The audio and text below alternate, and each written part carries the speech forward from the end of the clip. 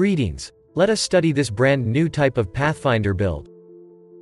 Master Surgeon Keystone is a very powerful addition to any build that uses a life flask. The effect of it will last for the full flask duration even if your life is full. Here the build is centered around this small change.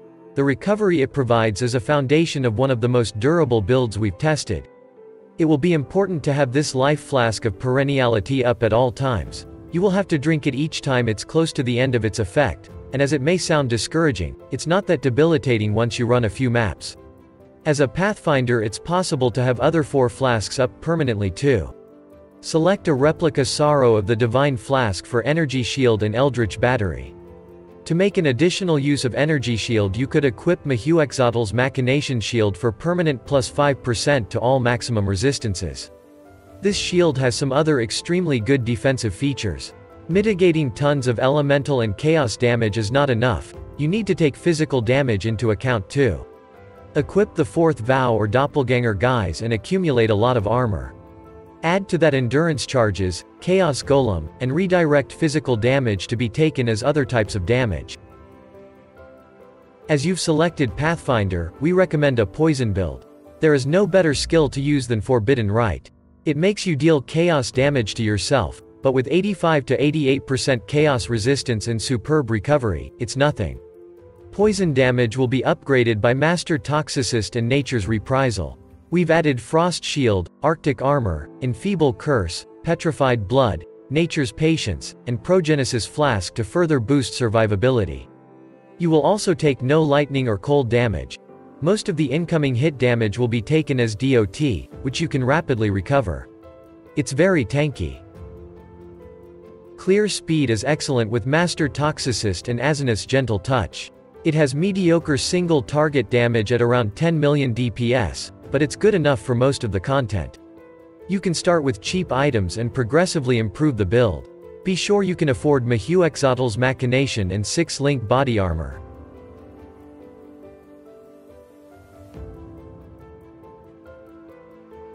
You can make great use of multiple unique items, but only some of them are mandatory.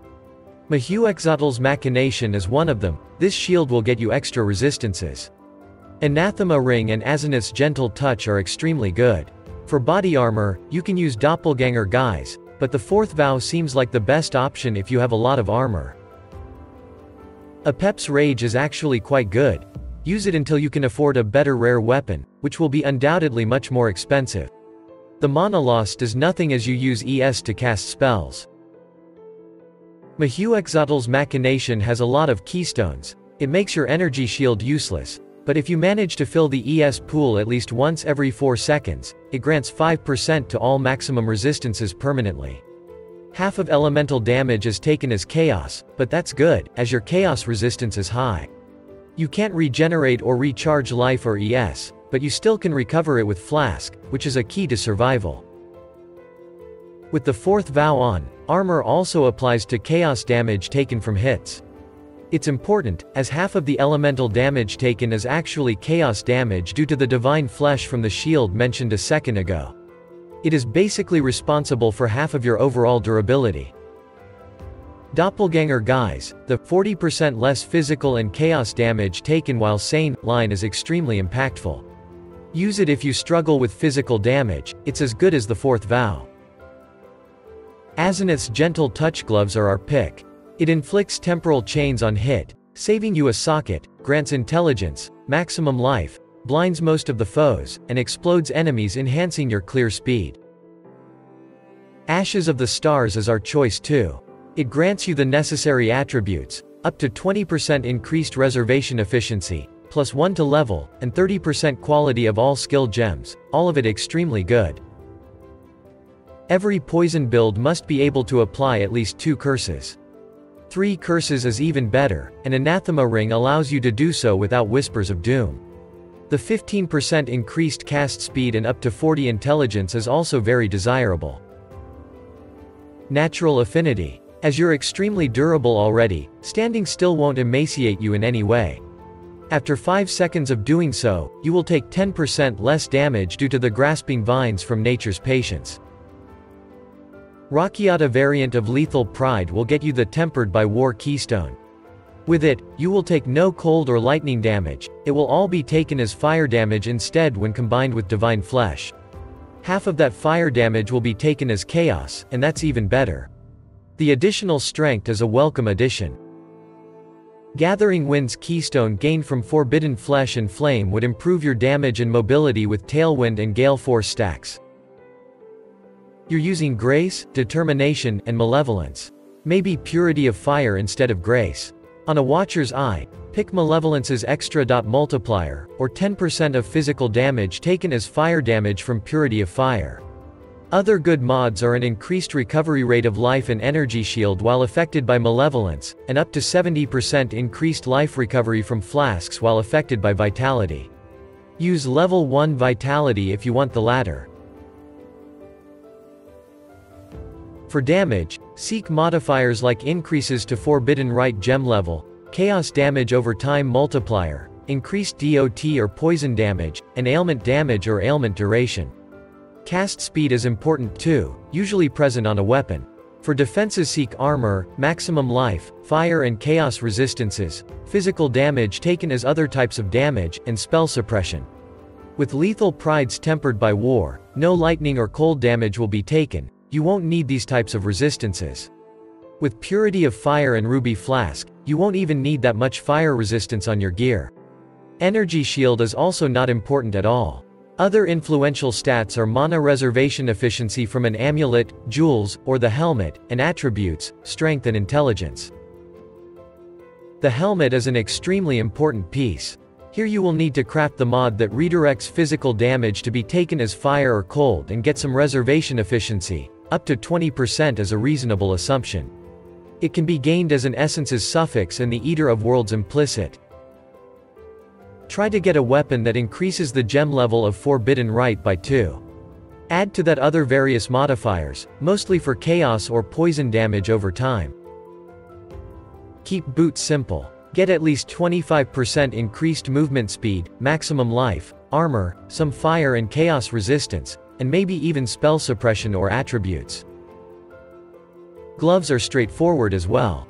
Focus on resistances, maximum life, maybe cast speed, armor, and suppression or attributes. The belt is yet another opportunity to acquire maximum life, fire, and chaos resistance. You should also get mods for increased flask charges gained, reduced flask charges used, flask effect, life flask recovery rate, or increased flask effect duration. The recovery rate mod may be the best one, but it also lowers life flask duration, so be careful with it. On the amulet, try to increase your Forbidden Rite skill level by 1 or 2. Get some maximum life and intelligence. Shaper's suffix for reservation efficiency for all skills, or other reservation efficiency suffixes for specific auras are recommended. Rings are excellent for gathering resistances and attributes from their suffixes, and maximum life from the prefix. Focus on chaos resistance as you will need a lot of it. You may also be interested in Despair Curse on hit as Hunter's suffix to save a socket. If you already have all the resistances, attributes, and enough mana for all the mana-reserving spells, get damage with poison and flask effect duration from your regular jewels. A large cluster jewel with chaos-related notables and 8 passives is what you're looking for. You don't really need Touch of Cruelty as you hinder with Void Sphere already. 1 or 2 medium cluster jewels will be needed. The most important is 1 spiked concoction notable which grants a permanent alchemist's genius for 20% increased flask charges gained, and 20% increased flask effect. Mender's Wellspring grants more life flask charges, peak vigor, maximum life, and brewed for potency increased DOT and flask charges gained. All of these also increase life recovery from life flask. Born of Chaos notable grants an extra 3% maximum chaos resistance resulting in 88% total chaos resistance. Enduring Composure is used for endurance charges that reduce physical damage taken. Both are extremely good, so you may want to use 2 small cluster jewels. Progenesis is the best flask for a build that has insane recovery, such as this one. It works quite similarly to Petrified Blood. It's expensive but worth its price. With Replica Sorrow of the Divine Flask, life recovery from flasks will apply to Energy Shield, which is a core feature of this build. Eldritch Battery will make you able to cast spells, as you have no mana, and your energy shield is useless for mitigating damage anyway. Add the reused at the end of this Flasks effect, implicit with Instilling Orb. Divine Life Flask lasts much longer than the Eternal one, but you may want to switch them if you can sustain the Eternal Flask with no issues. The Flask suffix should increase the recovery rate by 70%, it will shorten duration, or grant 130% more recovery while on low life. The prefix shall get you the 40% of Flask's recovery for the next 10 seconds. It will stack with multiple uses over the duration, resulting in much more rapid recovery. Use a Granite Flask with increased armor and increased charges gained or reduced charges used. For your last flask, pick Silver, Basalt, Quicksilver, or Ruby Flask with increased cast speed for a suffix. Quicksilver Flask and Ruby Flasks are easy to keep on permanently as they consume fewer charges than the Basalt and Silver ones.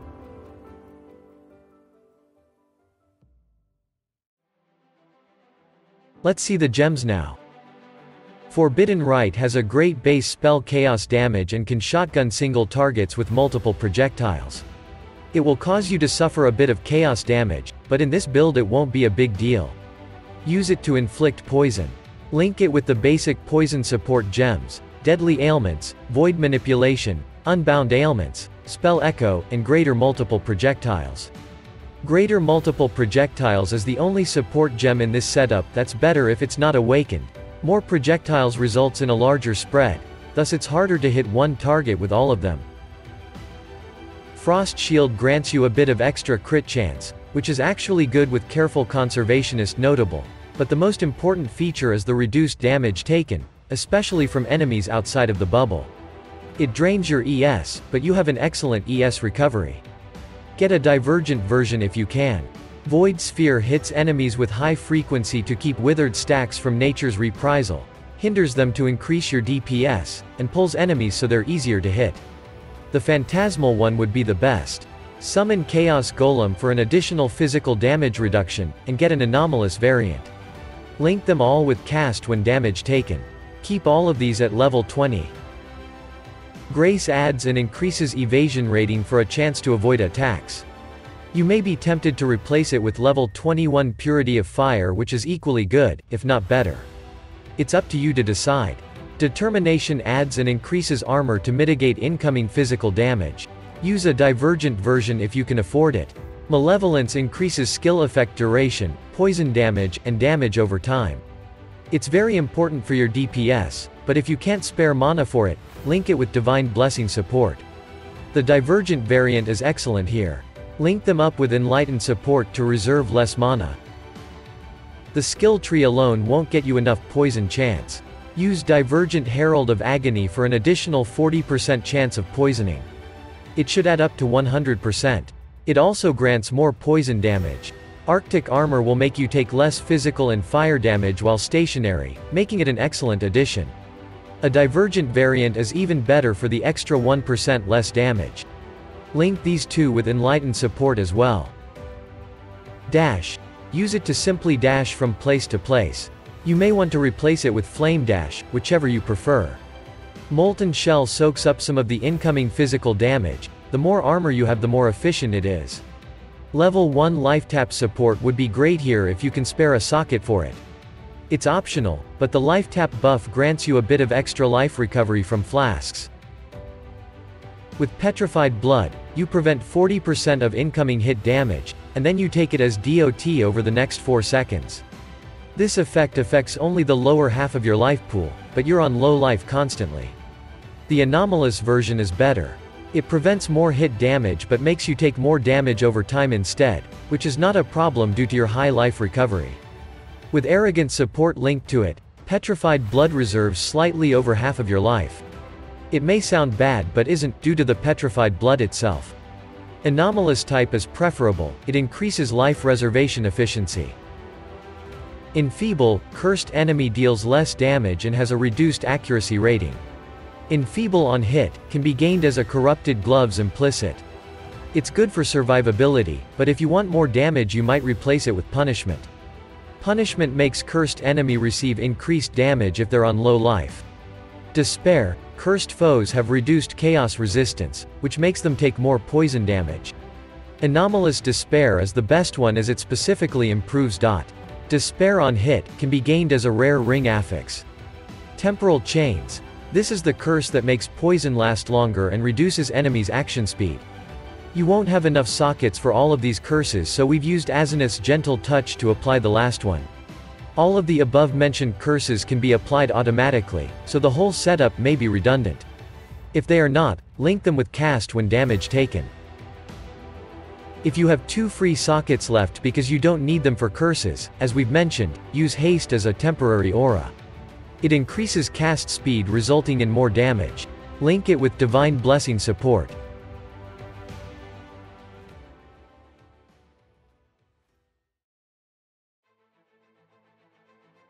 Kill all the bandits in Act 2 for the extra passive skill points. For the Major God, we recommend the Solaris. It grants much-needed additional physical damage reduction during boss fights and some other benefits.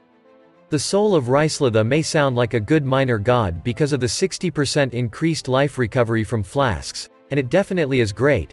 That's a decent amount of extra recovery, but if you suffer from physical damage, pick Tukahama instead for the 9% physical damage reduction. On the passive skill tree, we've picked some reservation efficiency with aura effect, maximum life, and chaos and poison damage. Flask nodes are very important too.